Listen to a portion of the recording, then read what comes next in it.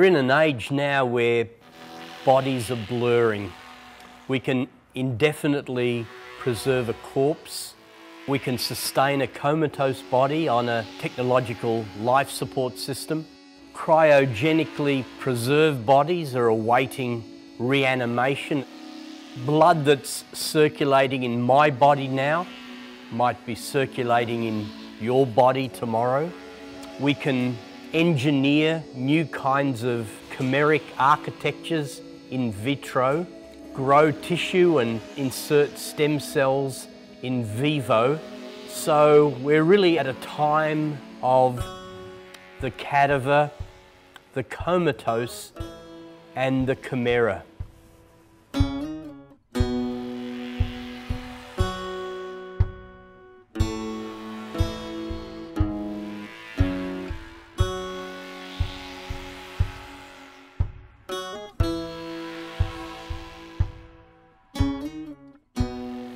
Well, I'm a performance artist, and I've performed for, well, yeah, this what am I sort of thing, I find it very difficult to answer. I mean, it's sort of...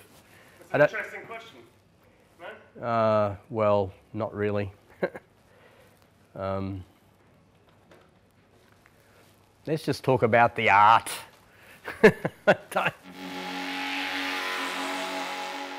It's not that I've sort of mastered a particular skill or work with only one particular medium. I'm not a painter or a sculptor in that traditional sense. I'm a performance artist. So the works are conceptually driven, and they're realized and manifested in a multiplicity of different media, like medical imaging or robotics or computer programming, or surgical modification.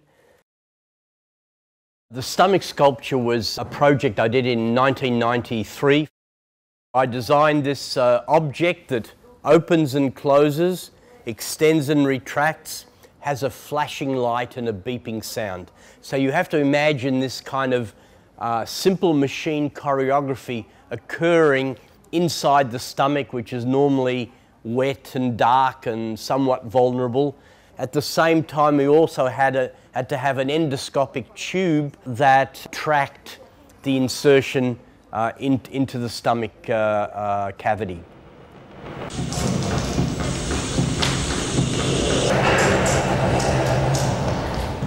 So the body here is performing as a split body. Voltage in, producing the involuntary movements, voltage out, enabling it to control a mechanical manipulator. This is a six-legged walking robot, and it's not only a walking machine, but it's also a sound machine.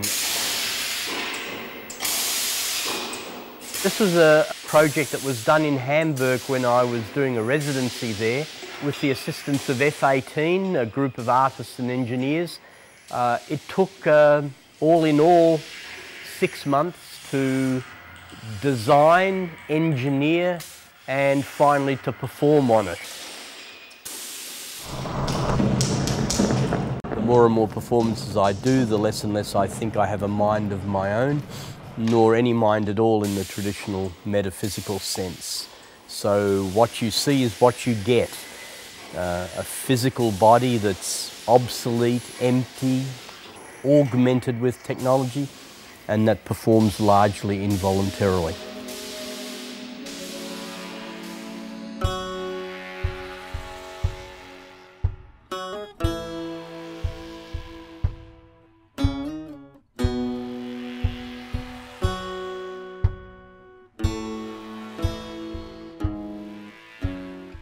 One hour it's too little time. I mean, 1 hour should be enough, but we need, if there is no problem, if there is a problem, we need more than 1 hour. Yeah? But what we need to do is to make a fixed support so that the robot can correctly use its tilt sensor. Otherwise it'll walk off the edge of the plinth. Fuck you.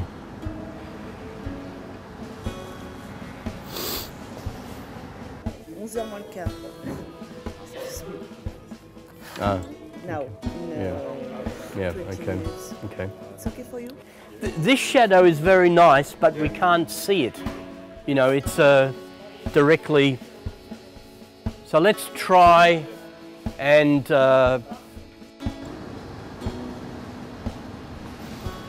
shit.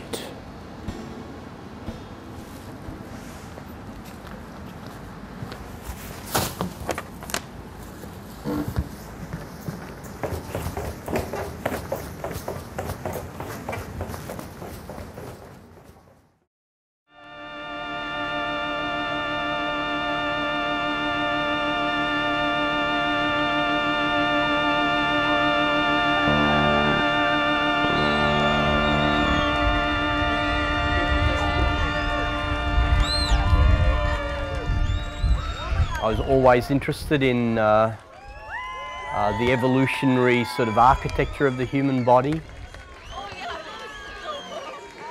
Always envious of athletes, singers, dancers who use their own body as their sort of medium of expression and experience. So I guess that's how it started.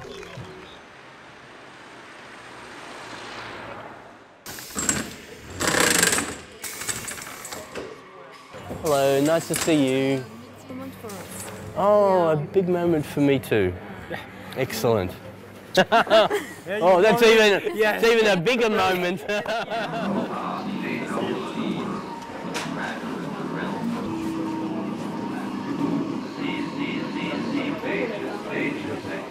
The spectrum of opinion ranges from fascination to bemusement and to occasional expressions of horror in that, you know, I might be slipping towards the notion of a monstrous body.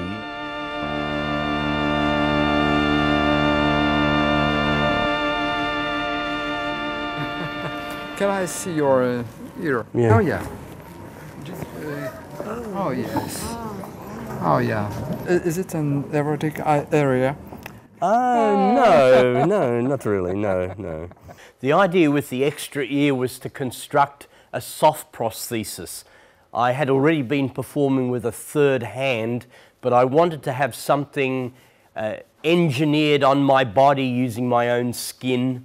So this is only a relief of an ear at the moment. We still have to sort of lift the helix to construct a conch. That'll involve a skin graft, and then using adipose-derived stem cells extracted from my body, we're going to be growing a soft earlobe. So this will be a much more convincing 3D structure of an ear on an arm, and then we'll be able to insert the electronics. We would implant a small microphone that, connected to a wireless transmitter, would enable the ear to be internet enabled within any Wi-Fi hotspot. So, you know, if you're in London and I'm in Melbourne, Australia, you would be able to hear what my ear is listening to wherever you are and wherever I am. If you call me on your cell phone, I will be able to speak to you through my ear. But I will hear your voice in my head because the receiver and speaker will be inside my mouth. If I keep my mouth closed, only I will hear your voice.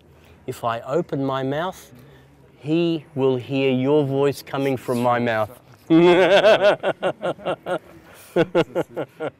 how you will have some... Well, the ear project has always been problematic, not only with my friends but also with my partners. I have to say that I probably lost a partner because of the ear project, and joking that I was going to insert a fluorescent gene so it would glow in the dark.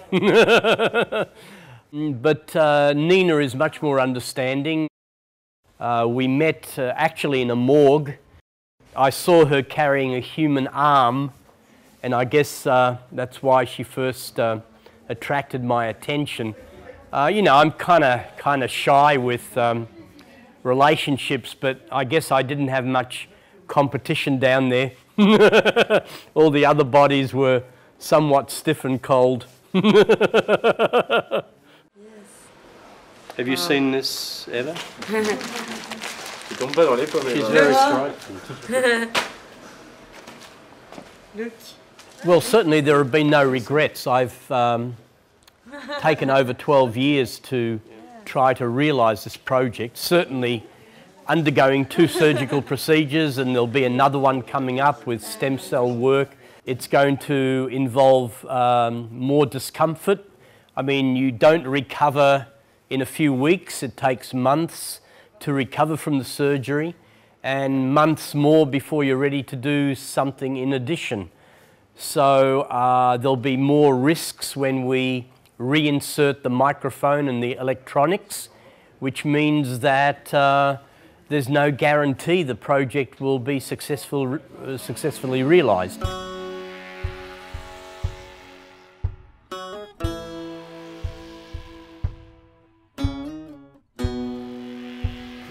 About art, and we exchanged some email about... I'd hope people will become curious about what in actuality is a body and how a body performs in the world and what it means to be human, and is it really necessary to operate as if we are a self or a soul or a mind? Aren't these rather medieval entities that we should just really do without? These are outmoded metaphysical assumptions, from Platonic to Cartesian to Freudian constructs of internal essences. These really are not necessary in terms of functioning in the world.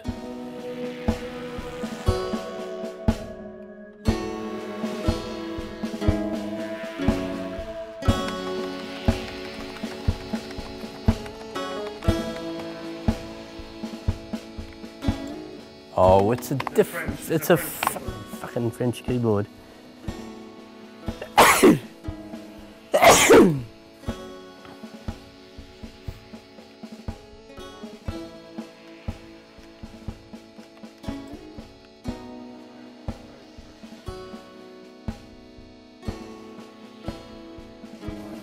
I will remember you said that when robots take over the world.